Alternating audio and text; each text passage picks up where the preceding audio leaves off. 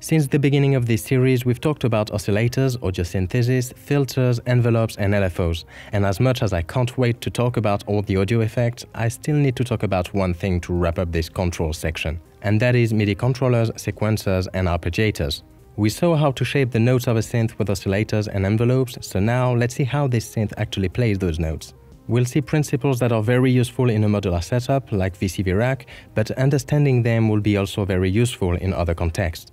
To know what notes to play and how to play them, your synth needs 4 types of signal. A gate that is either high or low. Basically, it tells the synth when a key is pressed. When the key is held down, the gate is high, and when the key is released, the gate goes down. It is this info the envelope will use to know where to trigger its attack and release phases. When the gate goes up, it enters its attack phase, followed by the decay, followed by the sustain, and whenever the gate goes down, the envelope enters its release phase.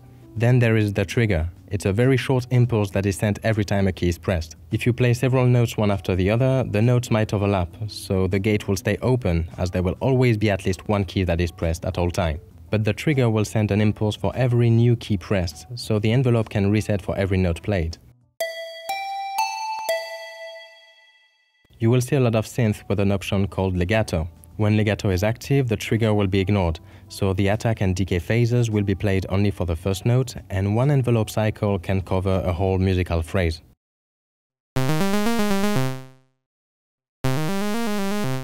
Then there is the pitch, because of course the synth will need to know what note to play. In an analog setting, the most common format is 1 volt per octave, meaning the higher the voltage applied, the higher the pitch of the note. A difference of 1 volt between 2 notes will result in a difference of 1 octave between them. And then there is the velocity. It is the strength with which each note is played. It is generally linked to the amplitude of the note, meaning that the harder you press a key, the louder it is, but it can be linked to any other parameter as well. Having these trims in 4 separated cables can be very useful in a modular setting. So you could use the velocity to control the intensity of a distortion, for example, to have more distorted notes when you play harder. Or if you have something generating triggers randomly, you could plug it into an envelope generator, so it would act like if a key was pressed every time it receives a trigger, which is cool to make self-generating patches. You can also use the pitch to control the cutoff of a filter, to open the filter more on higher notes. This is actually called key follow, and it can help you to have a more consistent tone throughout several octaves. Because if the filter is fixed, low notes can have a lot of harmonics above the fundamental before reaching the filter's cutoff, and higher notes could simply disappear above this filter. Whereas if the cutoff moves with the note, you could have the same number of harmonics above the fundamental every time, resulting in a more consistent sound. But in the digital world, the most used format to control a synthesizer is MIDI, which gathers all this info in one cable. If you use a MIDI controller to control your DAW, that's why you only have to plug in its USB lead, which can also give power to your controller, and that's very handy. These MIDI controllers can come in many shapes, like keyboards or pads, but the principles stay the same. Each one will send this gate, pitch, and velocity data to control your synth. And when you are drawing notes in the piano roll of your DAW, you are essentially doing the same thing that you would do by playing a MIDI keyboard, except you are programming it instead of playing it. The thing that is super handy with MIDI is that you can write automations. You can write or record the motion of any knob directly in your sequencer. And you can also assign any number of knobs to a macro knob, so when you move the macro knob, it will move all at the same time. And the two combined make a very powerful tool. For example, here in Serum, I have this macro knob linked to several things. So if I move this knob, it will move the cutoff of the filter, the amplitude of the oscillator, the position of the wavetable, and several other things, which is very handy to create complex moving sound design.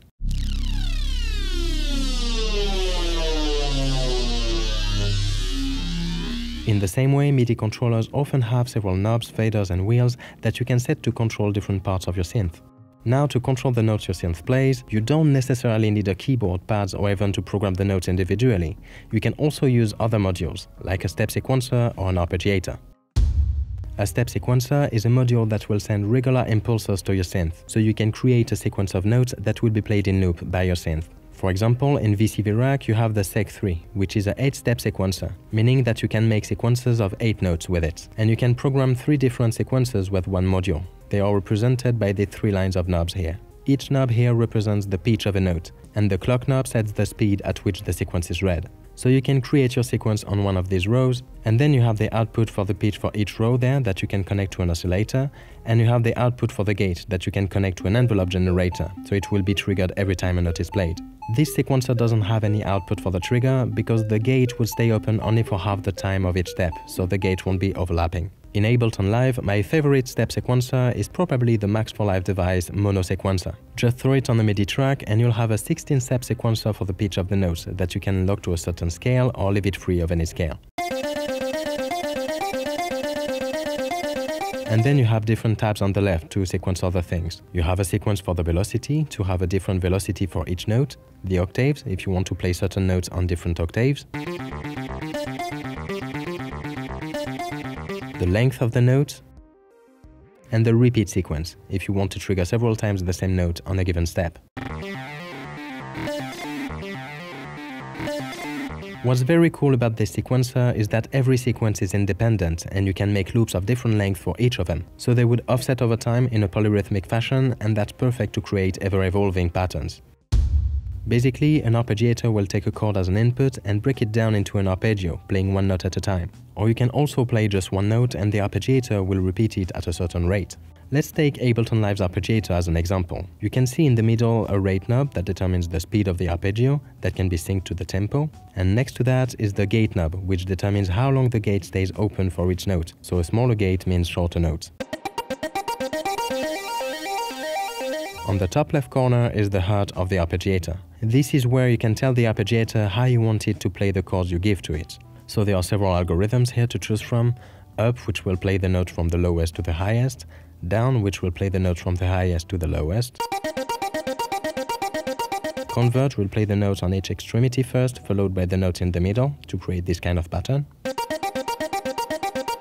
In addition to that, you also have a chord trigger, which will play the chord as is, but repeatedly at a speed set by the rate knob. And you also have several algorithms to make random patterns. As you can see, there are a lot of algorithms here to choose from, but some arpeggiators also allow you to create your own sequence that will be transposed to every chord you play. These rate, gate and algorithm settings are the core of the arpeggiator, and you should find these parameters on every arpeggiator, with more or less options. For example, on this one you can make it sensitive to the velocity of the note you play, or you can transpose them to a particular scale. Or if you want to get creative with it, you can unsync the rate and control this knob with an envelope, or directly automate it to create an exponential rhythm.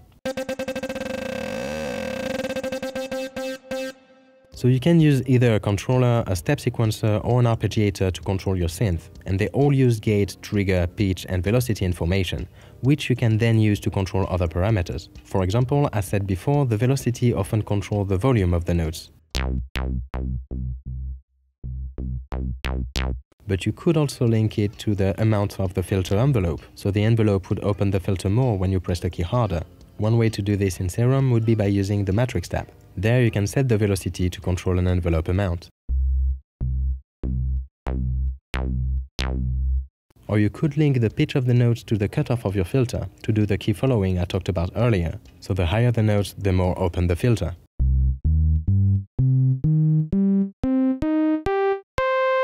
Don't hesitate to try to control different parameters with the velocity, the gate or the pitch. This is an excellent way to make expressive patches. Or link several parameters to one knob and automate this knob in a rhythmic pattern. That's also an excellent way to morph your sound. And combined with envelopes and LFOs, it is a very powerful tool to have.